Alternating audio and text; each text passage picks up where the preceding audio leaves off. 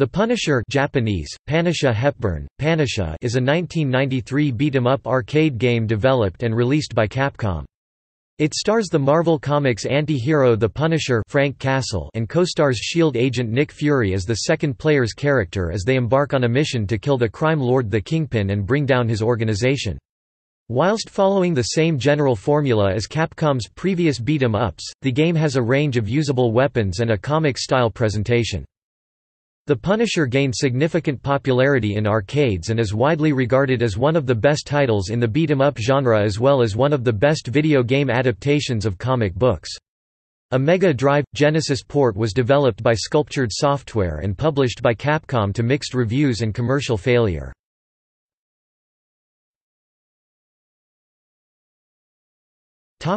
Gameplay. The Punisher follows the same side-scrolling beat-em-up formula Capcom established in Final Fight and Captain Commando as the protagonists engage ordinary foes and stage bosses. As in most beat-em-up games of this kind, progression through the game is achieved by systematically dispatching all common enemies and proceeding to the right or left, and defeating the bosses met at the end of each stage. Unlike in Final Fight, the size, abilities and tactics of both player characters, the Punisher and Nick Fury, are essentially interchangeable. They both use the same basic moves, such as punches, kicks and throws, which can be chained into combos, as well as similar special attacks. Basic attacks can be combined to cause extra damage to enemies. The game is presented in a comic book-like style, including featuring on-screen onomatopoeias such as blam for gunshots, various melee including baseball bats and Japanese swords and thrown weapons including knives and shuriken as well as improvised weapons such as lead pipes, car tires and a crude flamethrower can be picked up during regular combat. Weapons can be dropped by killed enemies or obtained from smashing various containers throughout the stages. When the player is armed with a weapon, its durability will be displayed alongside the player's health, showing how much it can be used until it breaks apart. Treasure can also be found in containers, awarding the player with bonus score points once collected. Jewelry also appears after defeating female enemies. Health can be replenished by picking up food, which can also give bonus points. The game distinguished itself by the relatively high level of violence in a video game of the era, as well by the frequent use of firearms, including an Ingram and a M16. There are several sections of the game when gun-wielding enemies appear to which the characters draw their handguns, enabling the player to shoot them. Player characters can also pick up and collect hand grenades that can be deployed at a moment of choice.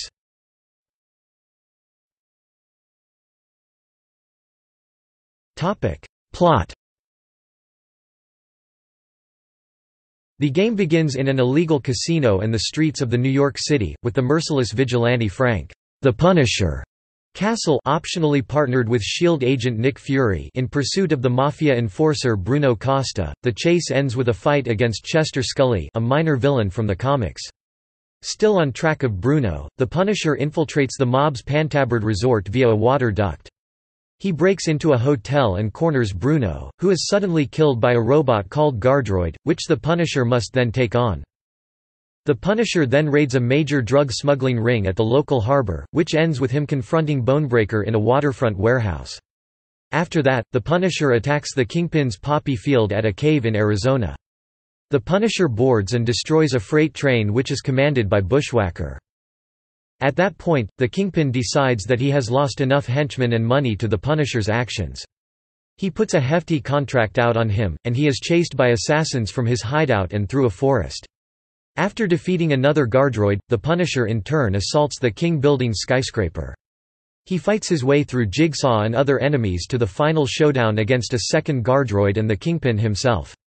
After the Kingpin is defeated, the entire tower collapses, but the Kingpin is not found among the many dead criminals in the rubble.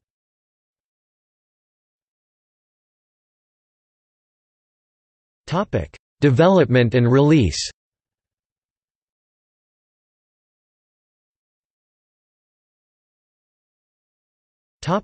Arcade. The Punisher for the arcades was released in April 1993, marking the beginning of the partnership between Marvel Comics and Capcom, which led to the series Marvel vs. Capcom. The game used a new arcade system, allowing over 10 enemies to appear on screen at the same time without slowdowns. A pre-release version included some cut content such as rocket launchers.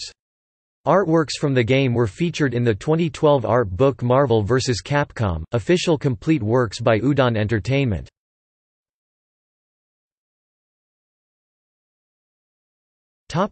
Genesis. A console port of The Punisher was released for the Genesis in North America in 1994 and for the PAL region Mega Drive in April 1995. This version, while published by Capcom, was developed by an independent American company Sculptured Software. In addition to the worse graphics and sound, lesser variety of enemies, and a smaller number of objects on screen than in the original, many of the previously breakable background objects were rendered unbreakable due to the limitations of the Genesis hardware. This version also contains some content censorship, including removing the most explicit violence as well as the animation of Fury smoking his cigar, and female ninja enemies with skimpy outfits becoming fully clothed. The port also comes with 3 difficulty settings, but the easy setting ends after only 3 stages and the game can be properly completed only on normal or hard. The PlayStation version was reported in works by Crystal Dynamics, but was never completed.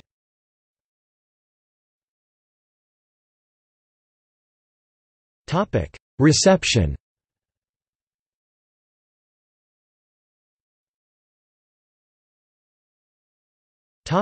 Arcade. Upon its release, GamePower gave the arcade version of The Punisher a perfect partial score for the game's fun factor. Its action was praised by GamePro, who remarked that, "This game's outstanding feature is its gorgeous graphics, which capture the dark, somber mood of the Punisher comic books." GameFan reviewer wrote The Punisher proved to be everything I dreamed of in a traditional Final Fight-style game, having previously described it as definitely the greatest side-scrolling fighting game ever, as well as the bloodiest, goriest fighting game since Mortal Kombat, in his preview.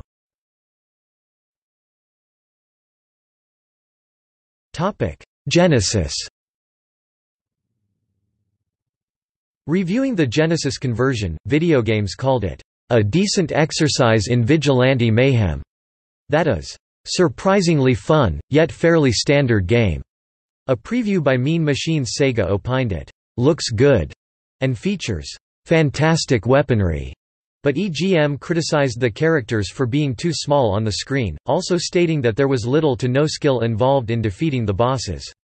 EGM praised the number of weapons and moves available but nonetheless concluded that the whole game comes across as routine and bland.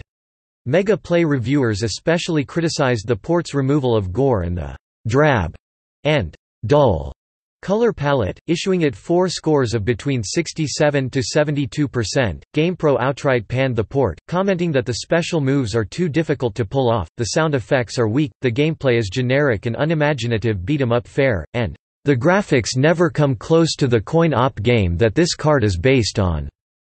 It was also lambasted by Next Generation, who stated that, "Not much good can be found in the game and the person responsible for putting out The Punisher deserves a good spanking." Hyper even had The Punisher as the worst-rated game of the month, describing it as, "almost like an 8-bit game, scrappy graphics, stilted animation, slow scrolling and only two buttons on the controller used." The game sold poorly, resulting in it becoming one of the rarest PAL region titles for the platform. Retrospective. Notwithstanding the flawed home port and limited commercial success, the arcade original has achieved a cult game status. Sega Saturn magazine and official US PlayStation magazine both wished for The Punisher to be included in Capcom's arcade compilation releases for the Sega Saturn and the PlayStation, respectively. According to GameStom in 2005, Capcom's The Punisher was a brutally violent fighter that perfectly captured the anti-hero it was based on. Featuring buckets of blood, some nasty moves and hordes of enemies, action came thick and fast, and so did the excitement. The magazine too expressed a wish for it to be included in a compilation re-release for a more modern gaming system, in this case the PlayStation Portable, but noted that the chances of this are slim due to a long-expired license. Retro Gamer called it a forgotten gem in Capcom's back catalog that is bursting with character and is extremely enjoyable, surmising the game did not sell well because the market was already flooded with beat-em-up games. games. Some media outlets also singled out for a special praise the game's particular elements, such as with Complex regarding its arcade cabinet and Cracked.com regarding its game over sequence. Crunchyroll's Patrick Macias wrote, "I'll confess my heart skipped a beat when I read the Punisher arcade game, the legacy of a misspent youth and countless tokens whittled away at Chuck E. Cheese." Some critics regard the Punisher as among the best of the beat-em-up genre, as well as among the best video game adaptations of comic books, especially of Marvel titles. In 2010, it was ranked as the 10th top greatest superhero game by IGN's News and Features team, and as the 5th top Marvel arcade game by iFanboy's Josh Richardson. Nerdist Industries included it among the top 10 most iconic Marvel video games in 2013, calling it one of the few games that benefits from its cheesiness and stating that in 1993 the two-player experience was pretty much what Army of Two wishes it was today. That same year, it was also listed as one of top beat-em-up games of all time by Heavy.com's Elton Jones, as well as being included amongst the best-looking beat-em-up games from the 16-bit era by Kotaku Australia's Gergu Vass. David Hawkins of WhatCulture declared it number 1 best comics-based arcade game in a 2011 ranking, being above and beyond all other arcade adaptations of comic books and their heroes. And John Ledford of Arcade Sushi opined that, in terms of pure enjoyment, ingenuity, control, and graphics, The Punisher is the best retro beat-em-up of all time.